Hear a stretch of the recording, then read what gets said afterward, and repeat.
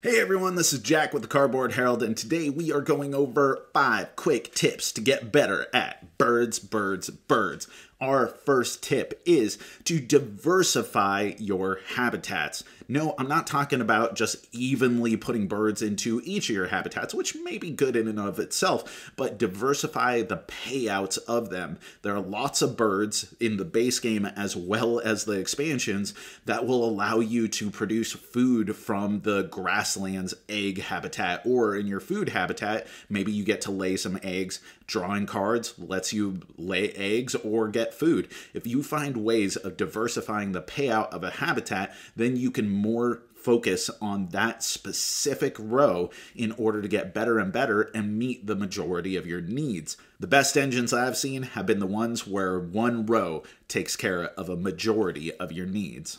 Second, pick your bird battles. Round 1 and 2 end goals are not that valuable. Yes, if you can score them, then that's some extra points in your pocket, but don't divert your entire focus based off of meeting those goals when instead you could be investing in an engine that's going to pay out a lot more and prepare you for the later round goals, which are of more value. If you can start sculpting in order to guarantee that you have round 3 or 4 covered at the beginning of round 1, then you'll have a lot more focus on your opponents who are distracted with making sure that they have the most eggs in a certain habitat during round 1.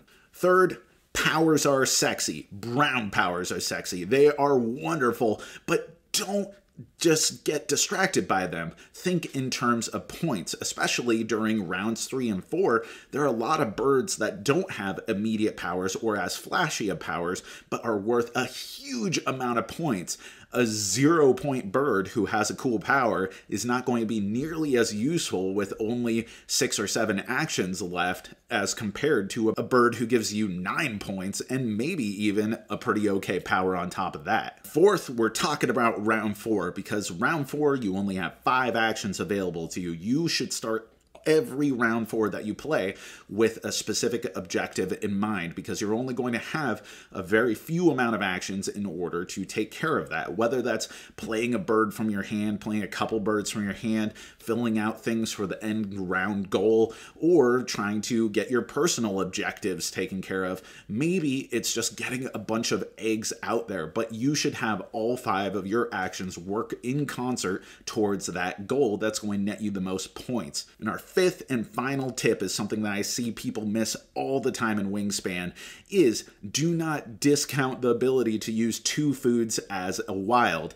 Actions are so incredibly precious in Wingspan, and people will spend action after action trying to get the right food for their birds. If you can capitalize on a big cache of food right now in order to use freely as wilds for birds that'll make all of your actions that much more efficient, then use the extra food. It is more worth it than you think. I'm not saying to just throw away your food. If you have the ability to get the right food for the right birds, or the right birds for the food that you have, then absolutely do that. But in the place of taking several actions in order to make things work the right way, do not lose sight of the ability to use 2 food as 1 wild. That is huge. Those are our 5 quick tips that anyone can apply in order to up their Wingspan game. If you used any of these, let us know how it worked out for you. And if you are a bird expert, then I want to hear all about your own tips in order to get people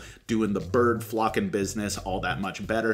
And if you want to see more of these videos, then let us know what game you want to see them for. Thank you so much for watching. I've been Jack for the Cardboard Herald. If you enjoyed this video, we have all kinds of other reviews, interviews, and recommendations via writing, podcasts, and video here on our channel and website cardboardherald.com.